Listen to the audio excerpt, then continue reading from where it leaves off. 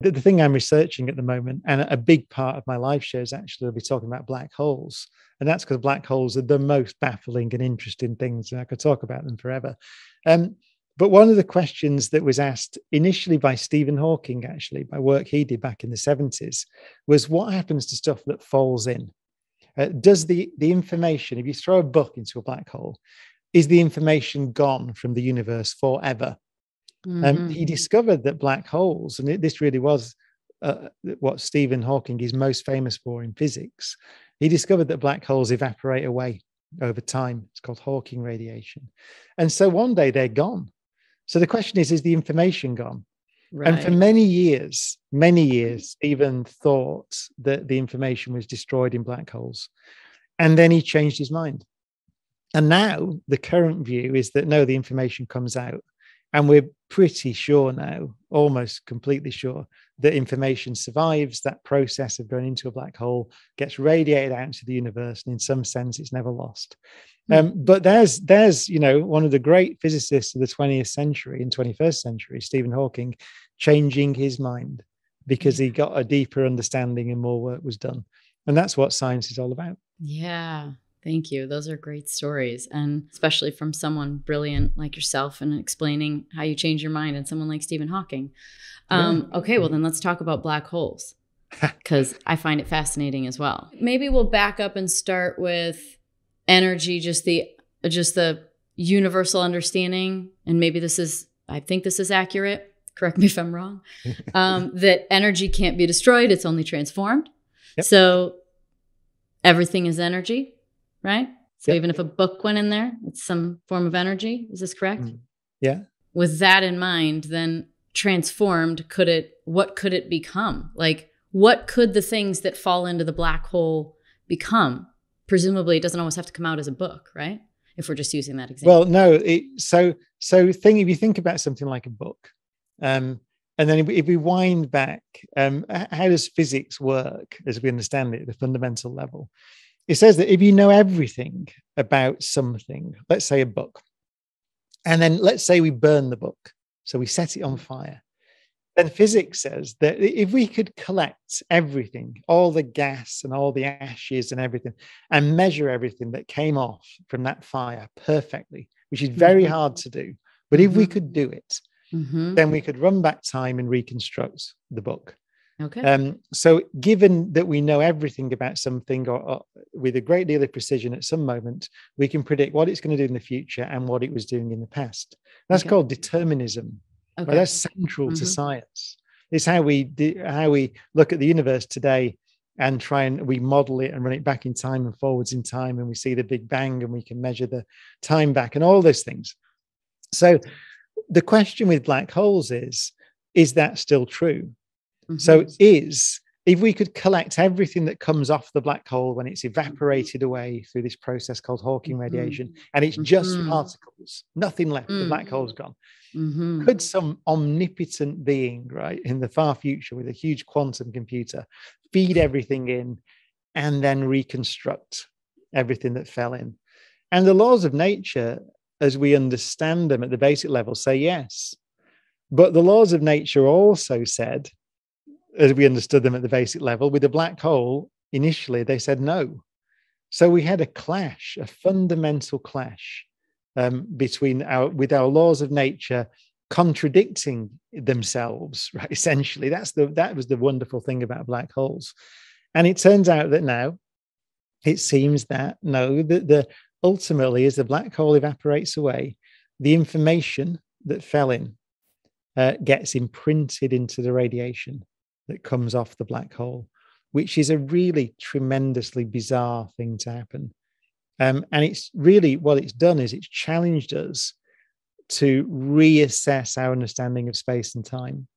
And now the consensus view, I think, from the black hole research is that space and time are not fundamental things, that they emerge from something deeper. Einstein had this wonderful phrase, something deeply hidden.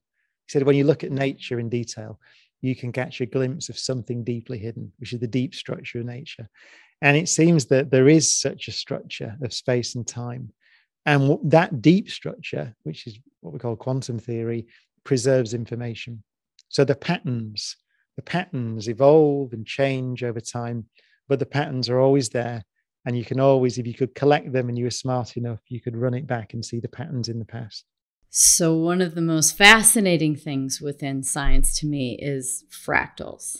Like, I just think fractals is fascinating. I constantly look at the way things are and just wonder what level, like what part of the fractal loop we're in. Is our universe completely, is it fractal in nature? I think at the deep level, it isn't. So fractal, there's a great thing. If you go online, you can look at the Mandelbrot set, which is this mathematical structure, ultimately. And you can zone in. I when I was little, actually, so I'm being really geeky now, I wrote a computer program to draw one. It's a really simple thing. And in this really simple bit of mathematics is this infinitely complex structure. And as you zoom in and in and in, you see the structure again and the structure again and the structure again. So I really recommend you go online and look at Mandelbrot set and spend an afternoon or an evening zooming in and exploring this bizarre land that's mathematical. So you can go infinitely deep, basically, and carry on, and you just see pattern after pattern after pattern repeating itself. The universe, what black holes have told us is that the universe isn't like that. There's a really weird, strange results from black hole physics. And it's that, so let's say I say to you, how much information in bits, right? So literally in bits of information, like the memory in your phone, how much can I put in some given region of space? So you could look at the region of space in front of you now. Just look in front of your nose, look at a little cubic centimeter or something of space, whatever it is, and say, how much information could I fit in there? The answer is that the maximum amount of information you can fit is you keep putting bits in, and ultimately the thing collapses into a black hole, right? So there's kind of a limit before you make a black hole and the whole thing collapses. And the amount of information in any given region of space seems to be proportional, or actually equal in some sense, to its surface area and not its volume. So that's like saying, if I was to ask you how many books can you put in a library, how much information can you fit in a library? You'd say, well, it's got to do with how many books I can fit in. It's to do with the volume of the room. How many books can I get in the room? That's it. Or how many hard disks or whatever it is. But it turns out at a fundamental level, nature seems to say, no, it's only about the surface. It's not about the inside at all. And so this is leading us to think that we vastly overestimated the amount of information you can store in any given region of space. And this leads to something called the holographic principle that we could talk about, which is that's I love that principle. I read the Holographic Universe book and I thought it was fantastic. So a hologram is the basic level. It's a piece of film, right? So a flat thing, like a sheet of paper, a two-dimensional thing, with all the information on it necessary to make a three-dimensional image of a thing. And it seems that at a very deep level, the universe is like that. And people are even, it came from black hole research, but people are even now, although it's not fully understood by any means, beginning to say, well, okay, so that means that there's an equivalent description of us. So me and you and everyone that's listening and watching, there's an equivalent description, which is in some sense, and physicists always use that phrase, by the way, when they're waving their hands around, right? In some sense, right? So it means we don't fully get that, right? We don't fully understand it. But in some sense, the information, our thoughts and everything that we experience is equally well represented on a surface surrounding us. So it's almost, and in that sense, you could say that we're holograms, and that's called the holographic principle. And that's really bizarre, but it's coming from research in black holes. What part of the black hole? Is that all the information's on the outside? Well, so the problem with a black hole is that from the outside, the thing behaves in a certain way, and that's how we view it, right? So we're out, we right. See one.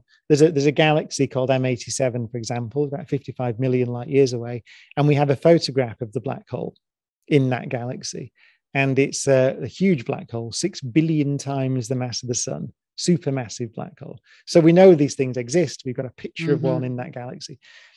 So from the outside, they're weird, right? So if I was to, if I'd said to you, you go into the journey into the black hole, and I watched you go in, so I sat from afar and watched you fall in, I would never see you cross into the black hole.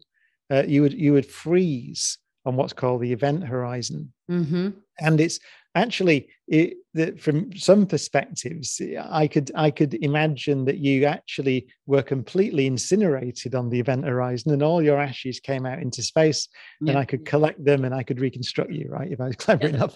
Humpty Dumpty. So I could do that. But from your perspective, you would fall in across the horizon inside to the black hole. You go into the interior of the black hole. You could float around in there in the interior of the M87 black hole for, I think it's about 35 hours or something, if I remember rightly, before you meet the end of time. So you go to the end of time ultimately in the black hole.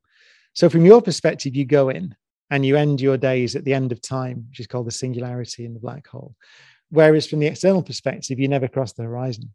So you're saying if you watched it, I wouldn't change, but so what goes in? My consciousness, No, you would go in. There's a thing called the equivalence principle in relativity, fundamental to Einstein's theory, which says that you wouldn't notice. So you could fall in across the horizon of the black hole into the interior, and you would notice nothing. You'd sit there looking at your watch. It would tick at 1 second per second. You would feel no ill effects at all. In you go. But from the external perspective, you never get in. So the modern understanding is that both are true.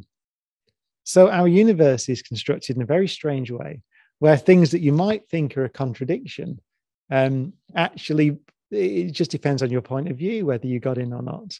But the outcome, it ultimately is the same. So no contradictions appear. And that's been central to black hole research. It's got a fancy name. It's called black hole complementarity. And it's broadly speaking thought to be correct now. But it challenges us to think about what we mean by reality, because it means that our reality is so strange, so much stranger than we could possibly have imagined. Still works. The laws of nature apply, but it's not quite what we expected. Our common sense is not a good guide.